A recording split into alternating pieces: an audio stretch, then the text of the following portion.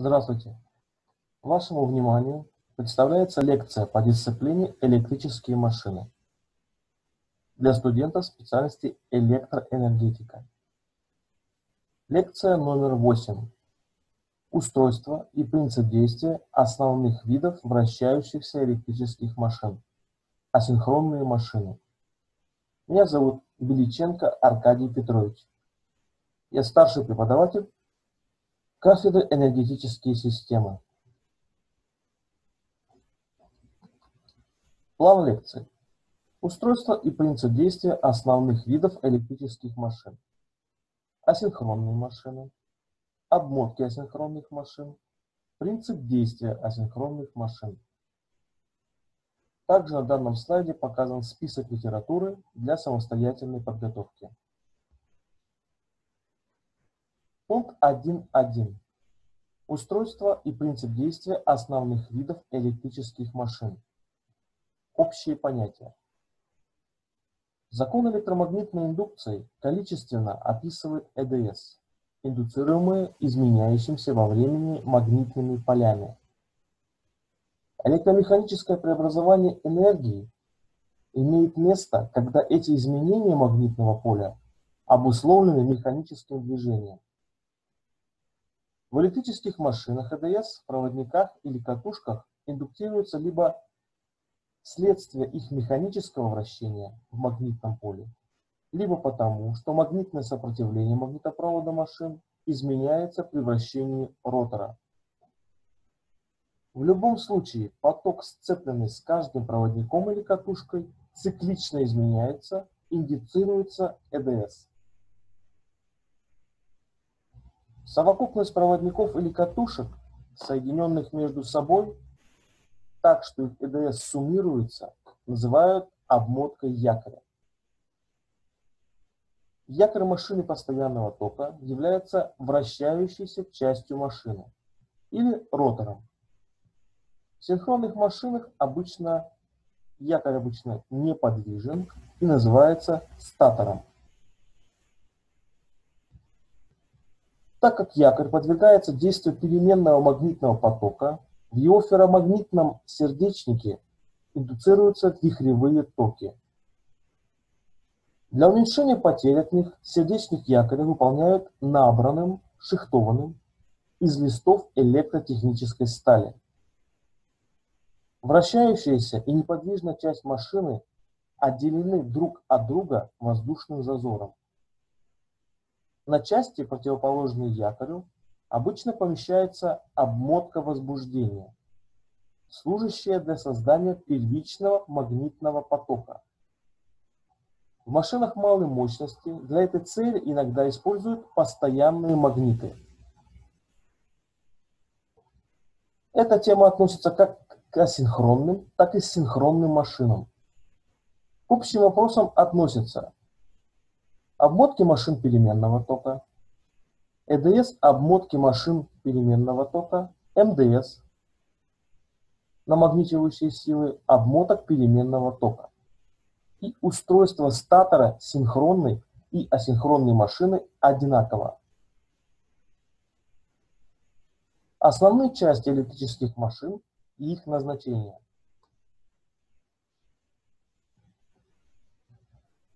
Здесь показан вал машины и сердечник статора. Статор – это неподвижная часть машины. Показана обмотка статора, она выполнена из медного провода. Сердечник ротора. Сердечник изготовлен из листов электротехнической стали с обмотками, выполненными из меди. Токосъемное устройство или коллектор. Принцип действия электрического генератора.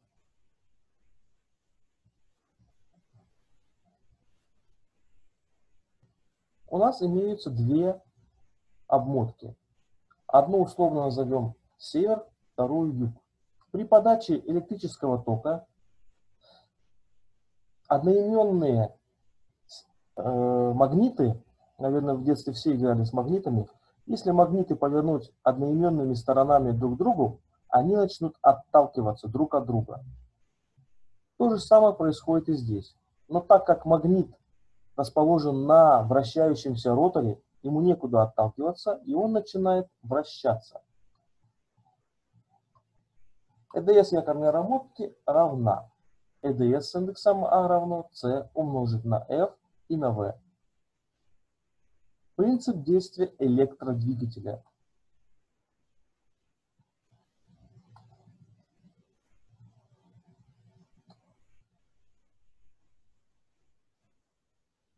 У электродвигателя возникает электромагнитный момент М с индексом E, который равен С умножить на F и умножить на ток якоря.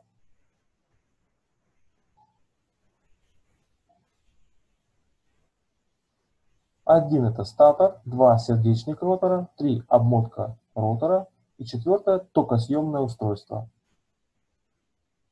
Обмотки якорей статоров машин переменного тока. Требования к обмоткам. Электрическая прочность. Второе. Механическая прочность. Третье. Технологичность. Специальные требования. Хлада, химо, влага, стойкость. Обмотки классифицируют по числу фаз. Однофазные, трехфазные, многофазные. По способу укладки фазы.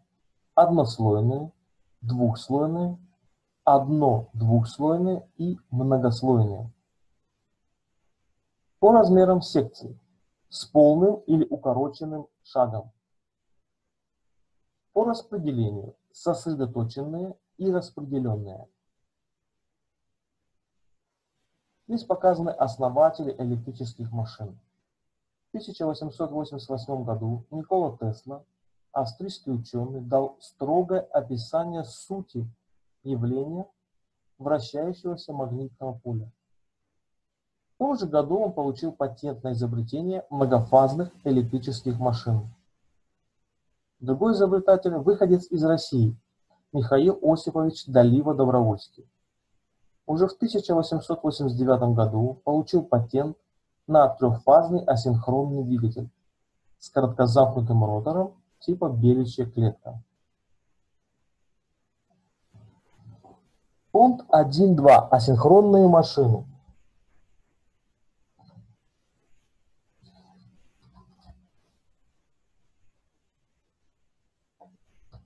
Слово асинхронно означает не одновременное вращение поля статора и ротора. Асинхронные машины самые распространенные, так как они являются наиболее простыми и надежными в эксплуатации. Асинхронная машина, изобретенная Далива-Добровольским, настолько совершенна, что до сих пор существенного изменения не получила. Асинхронная машина имеет две главные части. Это статор, неподвижная часть машины, и ротор, подвижная часть машины.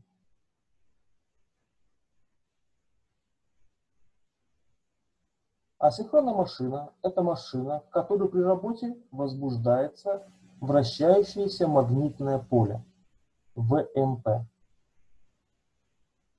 Но ротор которой вращается асинхронно, то есть со скоростью, отличной от скорости поля. Асинхронная машина в основном используется в качестве двигателя, поскольку ротор и магнитное поле асинхронной машины вращаются несинхронно, то для анализа работы используют понятие скольжения. При неподвижном роторе асинхронная машина представляет собой трансформатор. Для удобства обмотки ротора приводят к статорным. Это позволяет использовать схемы замещения и векторные диаграммы, что упрощает анализ и расчет установившихся режимов работы. Достоинства асинхронной машины: простота конструкции, надежность, низкая себестоимость, высокий срок службы, высокий пусковой момент и большая перегрузочная способность. Устройство и принцип действия асинхронных машин. Конструкция асинхронных машин. Асинхронной называется такая машина переменного тока, частота вращения ротора которой не равна синхронной. и при заданной частоте тока в сети зависит от нагрузки. То есть N не равна F1 деленное на P. N – это частота вращения ротора, F – частота сети, а P – число пар полюсов. Измеряется в оборотах секунды. Асинхронные двигатели могут работать как от трехфазной электрической сети, так и от однофазной. Вначале будем рассматривать трехфазные синхронные двигатели как наиболее распространенные, а однофазные рассмотрим как специальное исполнение. Асинхронные машины выполняют двух видов: с фазным ротором, с контактными кольцами, и с короткозамкнутым ротором. Асинхронная машина, как и синхронная, состоит из двух частей: неподвижной части статора и вращающейся ротора.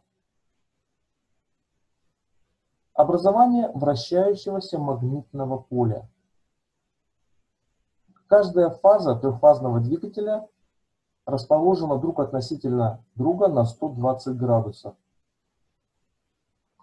что позволяет создать устойчивый вращающий момент и обеспечить непрерывное вращение двигателя.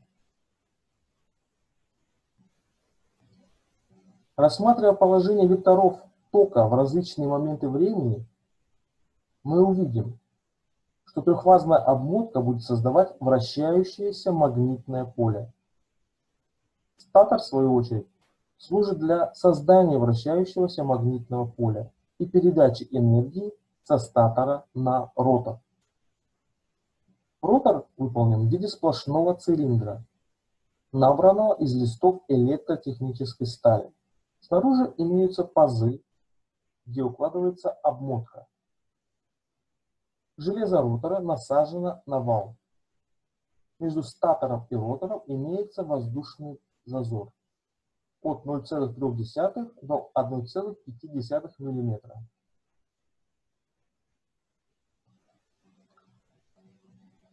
Тут мы видим движение магнитного поля, которое приводит к вращению двигателя, ну и непосредственно ротора. От отключения обмотки статора цепи переменного трехфазного тока протекающие в ней токи создают вращающееся магнитное поле F. Магнитное поле машины вращается с частотой V1 равно 2πf1 деленное на P. F1 частота тока в статоре, P число пар полюсов машины. То есть число пар это, вот у нас желтый это одна пара, красный вторая пара, третий синий. Расположены друг напротив друга. Отсюда при F1 равном 50 Гц синхронная частота вращения будет равна. Если у нас задействована одна пара полюсов, то V1 будет равно 314 радиан в секунду, то есть 3000 оборотов в минуту. При число полюсов 2 у нас будет V1 равна 157 радиан деленное на секунду, или 1500 оборотов. При 3 пар полюсов V1 будет равна 104 радиан в секунду, или 1000 оборотов в минуту, и так далее. Здесь показаны частоты вращения магнитного поля для 5 пар полюсов. То есть еще при 4 пар полюсов скорость будет 750 оборотов в минуту, при 5 600 оборотов в минуту. Принцип действия асинхронного двигателя. Магнитное поле машины вращается с частотой V1 2πf1 умножить деленное на P. Далее, вращающееся магнитное поле статора наводит в обмотке ротора электродвижущую силу, которая равна EDS2 равно 4,44 F, F с индексом 2, V2, или равно 4,44 умножить на F большое, на S и на V2. EDS, в свою очередь, вызывает появление тока в обмотке ротора. И2 равно EDS2 деленное на полное сопротивление ротора. На проводнике ротора с током действуют электромагнитные силы M с индексом Lm равны S умножить на F большое на ток в роторе и на косинус φ в роторе, коэффициент мощности ротора. И образуется электромагнитный вращающий момент. Косинус φ равен R2 деленное на Z2. Под действием электромагнитного момента ротор вращается с частотой вращения V2, несколько меньше, чем частота вращения магнитного поля статора. Отличие частот вращения ротора и магнитного поля называют скольжением. Обозначает букву S латинская.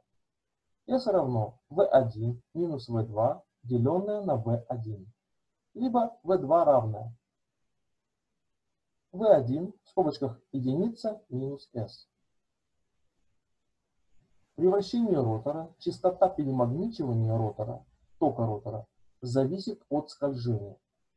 F2 равно F1 умножить на скольжение.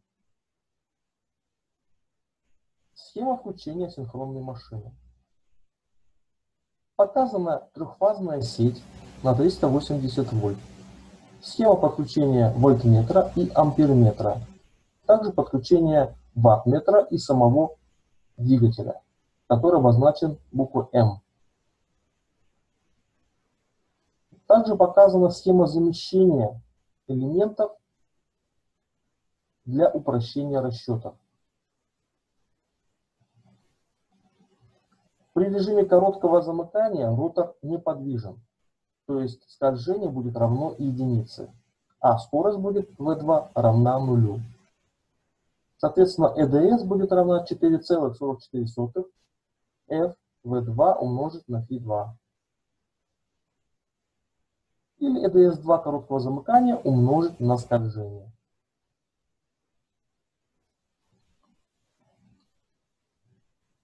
В свою очередь, x2 равно 2πf2 умножить на L равно 2πf1 s L2. Или x2 короткого замыкания умножить на скольжение. Приведение параметров вторичной обмотки к первичной. Коэффициент приведения равен к обмотки первичной умножить на число витков V1, деленное на к обмотки вторичной на число витков вторичной обмотки. Приведенная EDS вторичной обмотки будет равна EDS2 на коэффициент приведения. Соответственно, EDS2 короткого замыкания умножить на скольжение будет равно ток вторичной обмотки на сопротивление короткого замыкания индуктивное умножить на скольжение плюс мощность, то есть I2 делен умножить на R2. Либо EDS с индексом 2КЗ равно ток вторичной обмотки умножить на X2 короткого замыкания плюс ток второй умножить на сопротивление вторичное и деленное на скольжение. Т-образная схема замещения асинхронной машины. Момент. Электромагнитный момент будет равен S умножить на F умножить на ток ротора и умножить на косинус φ2. Отсюда F равна ток максимальный равна напряжение первичное, деленное на Z с индексом F. Откуда F равно первичному напряжению. Здесь показано движение силы F. Ток в роторе будет равен напряжение в статоре, деленное под корнем x1 плюс приведенное сопротивление короткого замыкания, все это в квадрате, плюс скобочка R1 плюс приведенное вторичное сопротивление, деленное на скольжение, и все это в квадрате. Косинус φ будет равен приведенный R2, деленный на скольжение. Числитель в знаменателе под корнем приведенное x2 короткого замыкания в квадрате плюс в скобочках R2 приведенное, деленное на скольжение. Также все это в квадрате. Электромагнитный момент будет равен S умножить числителя U1 в квадрате знаменатели под корнем x1 плюс приведенное x2 короткого замыкания, все это в квадрате, плюс в скобочках r1 плюс приведенное r2, деленное на скольжение в квадрате. И все это умножаем. r2, приведенное, деленное на скольжение. Знаменатели под корнем x2, приведенное короткого замыкания, плюс скобочки r2, приведенное, деленное на скольжение. Все это в квадрате. Устройство асинхронной машины. Асинхронная машина состоит из статора и вращающегося ротора. Сердечник статора – это полый цилиндр, собранный из колец электротехнической стали, толщиной 0,5 мм, который закреплен в станину. В пазах размещаются 3 фазные обмотки. Каждая состоит из нескольких последовательно включенных катушек. Сердечник ротора асинхронных двигателей обоих видов выполняется одинаково. Сердечник набирается из штамповочных листов электромагнитной стали и закрепляется на валу. Вал ротора вращается на подшипниках, которые помещаются в подшипниковых щитах, прикрепленных к корпусу двигателя. На наружной поверхности сердечника штампуются пазы, в которых помещаются обмотки ротора. На рисунке показана станина под цифрой 1, внутренняя поверхность листов, и третья – это трехфазная обмотка, выполненная из меди, из медной проволоки. Начало и концы фаз выведены в щиток, закрепленный на станине. Вот он. На щитке 660 на 380 вольт, схема соединения звезда-треугольник. Двигатель включает в сеть с линейным напряжением 660 вольт по схеме звезда или в сеть с линейным напряжением 380 вольт по схеме треугольник. Здесь также более наглядно показан ротор, замененный на вращающуюся рамку. Это знаменитый школьный эксперимент, который наглядно показывает принцип вращения в электромагнитном поле. Ротор – это цилиндрический сердечник, собранный из листов электротехнической стали. Сердечник насажен на вал, закрепленный в подшипниках. В пазах расположена обмотка. Здесь показан обычный сердечник, В – короткозамкнутый сердечник и В – фазный ротор. Различает два исполнения роторных обмоток. Первое. Фазный ротор. В этом случае в пазах сердечника ротора размещается трехфазная обмотка, аналогично статорной. Концы фаз соединяются в звезду, а начало присоединяется к 3 контактным кольцам, установленным на валу и изолированными друг от друга. На контактные кольца устанавливаются неподвижные в пространстве щетки. Это позволяет вводить в цепь обмотки ротора добавочное сопротивление, или ЭДС, или замкнуть обмотку ротора накоротко. Фазная роторная обмотка выполняется на то же число полюсов, что и обмотка статора. Короткозамкнутый ротор. В этом случае в пазах сердечника ротора помещаются неизолированные медные или латунные стержни, которые с торцов сердечника соединяются между собой короткозамкнутыми кольцами. Такую обмотку называют еще беличьей клеткой. В асинхронных двигателях мощностью до 100 кВт короткозамкнутая обмотка обычно выполняется заливкой алюминием. При этом одновременно заливаются стержни и короткозамкнутые кольца с лопатками для улучшения вентиляции. Воздушный зазор между статором и ротором в асинхронных двигателях выполняется минимально возможным по условиям производства. То есть чем меньше зазор, тем лучше. Схема включения асинхронных двигателей с короткозамкнутым ротором А и с фазным ротором. Как мы видим, схема подключения короткозамкнутого ротора гораздо проще. Обмотка соединяется в звезду или в треугольник и взаимодействует со статором. Тут приходится вводить добавочное сопротивление, добавочный ИДС. И сама конструкция требует большего количества проводов и сложнее.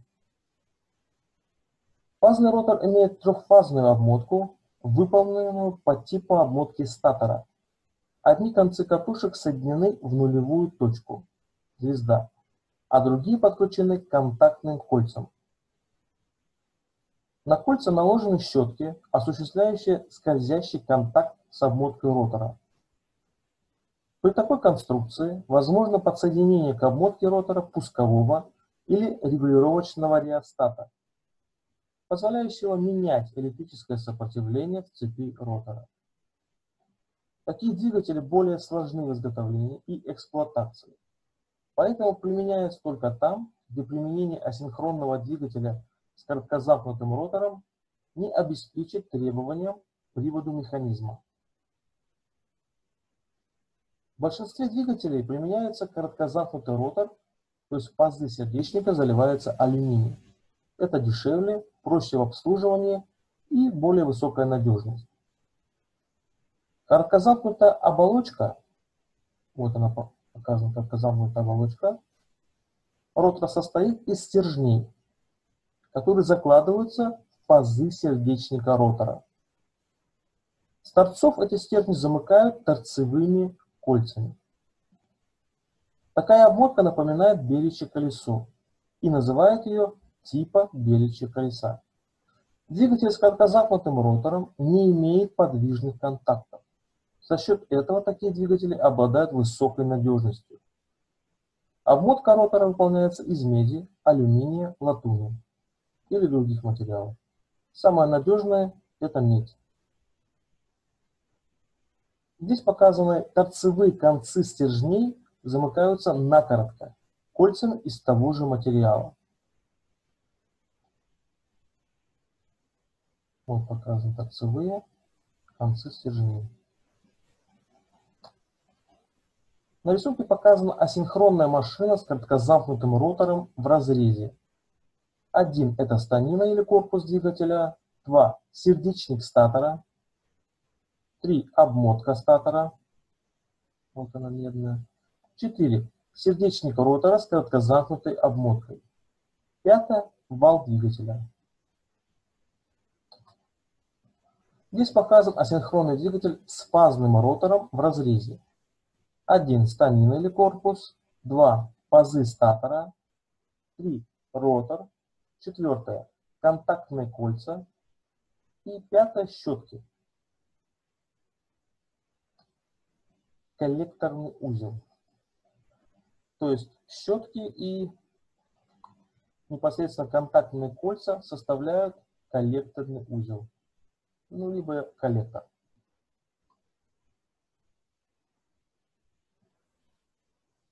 Пункт 1.3. Обмотки асинхронных машин. В статоре расположены 3 фазы, сдвинутые на 120 градусов. Каждая фаза на полюсном делении занимает 1/3 часть. Обозначен Z1 – число пазов статора, 2P – число полюсов, P – число пар полюсов, M1 – число фаз. Отсюда Q равно числитель Z1, знаменатель 2P умножить на M1. Это число пазов на полюс и фазу лежит в пределах от 1 до 9. Отсюда число пазов равно Z1 равно 2P умножить на M1 умножить на Q. Определяющим шагом обмотки называется расстояние от начала одной катушки до конца той же катушки. Элементы обмоток переменного тока. Из чего состоит фаза? Первое. Проводник, виток, катушка, катушечная группа и сама фаза. 2 проводника составляют виток. Несколько витков составляют катушку, несколько катушек – катушечную группу, несколько катушечных групп составляют фазу. При однослойной обмотке число катушечных групп в фазе равно P.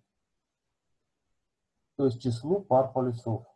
При двухслойной обмотке число катушечных групп в фазе равно 2p, то есть число полюсов. Однослойные обмотки. Однослойные обмотки выполняют сравнительно редко, обычно у двигателей малой мощности. Для технологического исполнения их требуется больше меди. Однослойные обмотки характерны тем, что в пазу располагается только одна активная сторона. Здесь показаны типы обмоток. Первая – концентрическая, вторая – шаблонная и третья – катушечные обмотки. Концентрические обмотки выполняются чаще из жестких секций. Лобовые части отгибаются в 2-3 плоскости. Шаблонные обмотки, их секции наматываются на шаблоне и круглого провода. По расположению лобовых частей они подразделяются на цепные и в развалку. Катушечные обмотки широко используются на ремонтных заводах. Двухслойные обмотки. Особенностью двухслойной обмотки является то, что в пазу укладывается обмотка в 2 слоя. То есть, вот показан паз, раз обмотка, 2 обмотка, то есть 2 слоя. Недостатки – это неудобство ремонта, так как, чтобы добраться до обмотки, расположенной в нижнем слое, придется снимать верхний слой. Но у нее есть и преимущество. Это меньший расход меди. В обмотке с укороченным шагом можно избавиться от высших гармоник КДС. Расположение фазных зон по пазам Z1 равным 24. Y у нас будет равна 5 шестых тау равно 5 шестых умножить 24 на 4. И получаем 5, то есть от 1 до 6. Угол альфа у нас будет равен 30 градусам. О1 равен 2. В двухслойной обмотке число катушечных групп в фазе равно числу полюсов, то есть 2π равно 4. У катушечных групп чередование катушечных групп по фазам А, С, Б, таких чередований будет равно числу полюсов, то есть 2π равно 4. Это АСБ, АСБ, АСБ, АСБ. Каждая фаза состоит из 4 катушечных групп и их соединение в фазу. НК, КН, НК, КН. Имеются обмотки с дробным Q, например, в многоскоростных обмотках, когда в одних пазах укладываются 2 обмотки на разное число полюсов. Дробное Q будет равно B плюс C, деленное на D. Пример. Z1 равно 72. 2P1 равно 8. 2P2 – 10. Число фаз M1 – 3. Находим Q1. Z1 делим на 2P1 умножим на число фаз. Получаем 72 в числителе, в знаменателе. 8 умножить на 3. В итоге у нас Q1 получается равна 3. Далее. Q2 равно Z1, деленное на 2π умножено на M1, равно 72 в числителе, в знаменателе 10 умножить на 3. Получаем 2 умножить на 12, деленное на 30, и равно 2 умножить на 4, деленное на 5. То есть Q2 приблизительно число 5. Означает, что в чередовании участвует 5 катушечных групп D. Числитель C равным 2 говорит о том, что катушечные группы имеют 2 катушки, то есть на одну больше. B.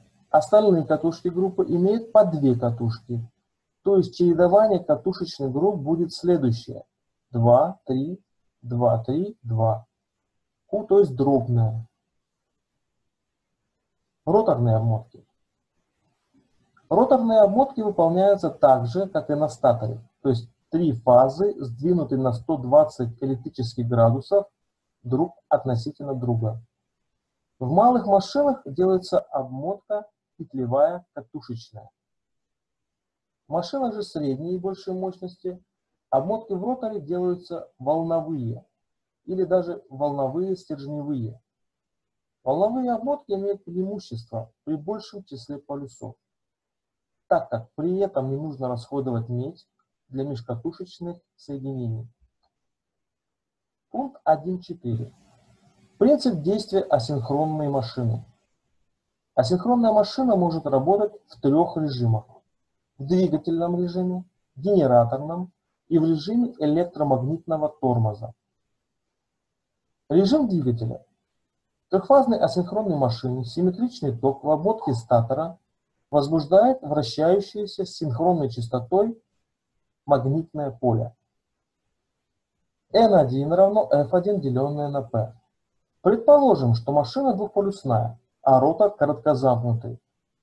При неподвижном роторе вращающееся магнитное поле в стержнях его обмотки индуктирует ЭДС, направление которой определяется по правилу правой руки. Так как обмотка ротора замкнута накоротко, то в стержнях возникают токи, практически совпадающие по фазе с ЭДС. На проводники с током действуют электромагнитные силы F, направление которых определяется по правилу левой руки. Эти силы, действующие на все стержни, создают электромагнитный момент M, стремящийся повернуть ротор в направлении вращения магнитного поля. Если момент электромагнитный больше момента сопротивления, то ротор будет вращаться с частотой N. Так как между обмотками ротора и статора существует только магнитная связь, то возникновение токов в обмотке ротора и создание электромагнитного момента возможно лишь при относительном движении ротора в магнитном поле. Следовательно, в режиме двигателя ротор асинхронной машины вращается в том же направлении, что и магнитное поле, но с меньшей скоростью. Даже при отсутствии нагрузки на вал ротор не может достигнуть синхронной скорости. Если это произойдет, то ток в обмотке ротора и электромагнитный момент станут равными нулю. Из-за потерь на трение скорость ротора начнет уменьшаться. Таким образом, необходимым условием работы асинхронной машины является наличие тока в обмотке ротора, что имеет место только тогда, когда магнитное поле и ротор вращаются с разными скоростями, то есть несинхронно. Отсюда и возникло название асинхронные машины. В связи с этим, обычно при анализе работы синхронных машин скорость вращения ротора обычно оценивают величиной, которая называется скольжением. Скольжение равно N1 минус N в числителе, знаменатель N1. И все это умножаем на 100%. Режим генератора. Приведем ротор асинхронной машины посторонним двигателем во вращение с частотой N больше N1. В этом случае направление ЭДС и токов в обмотке ротора изменяется на противоположное по сравнению с двигательным режимом. Электромагнитные силы будут создавать момент, противодействующий вращению, что свидетельствует о том, что синхронная машина работает генератором. Теоретически, ротор может вращаться в этом режиме с какой угодно большой скоростью. Следовательно, в режиме генератора частота вращения ротора равна n равно n1 примерно плюс бесконечность, а скольжение при этом изменяется в пределах. Скольжение равно от нуля до минус бесконечности. Если на работающем двигателе роторе разогнать до частоты менее N1, то в этом же направлении машина перейдет в режим генератора, и избыток механической мощности преобразуется в электрическую. И, соответственно, в режим генератора скольжение меньше нуля. Асинхронный генератор потребляет из сети реактивную мощность, а отдает активную. Для автономной работы необходимо подключать к обмотке статора конденсаторы. Особенностью асинхронной машины является наличие скольжения. Только при этом условии в проводниках ротора индуктируется ЭДС и возникает момент. Режим электромагнитного тормоза.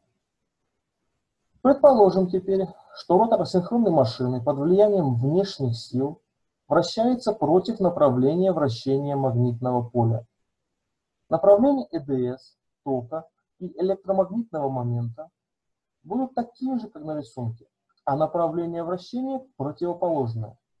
Частота вращения ротора будет отрицательной.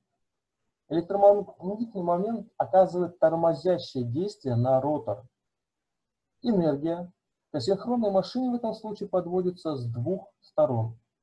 Электрическая энергия из сети и механическая от внешних сил, действующих на ротор. Вся эта энергия преобразуется в потери, возникающие в асинхронной машине. Такой режим называют режимом электромагнитного тормоза. В этом режиме частота вращения ротора находится в пределах от нуля до минус бесконечности, а скольжение от единицы до плюс бесконечности. На практике режим электромагнитного тормоза применяется для быстрого останова асинхронного двигателя. Здесь показана зависимость скорости от скольжения. И, соответственно, показан режим генератора, режим двигателя, скольжение от 0 до единицы. В режиме генератора скольжение минус имеет отрицательные значения. И все, что больше единицы, это режим электромагнитного тормоза. То есть после единицы уже начинается данный режим. Обращенная асинхронная машина. Основные определения и формулы асинхронного двигателя относятся к контрольным вопросам. Контрольные вопросы предназначены для самостоятельной подготовки. Спасибо за внимание. Лекция окончена.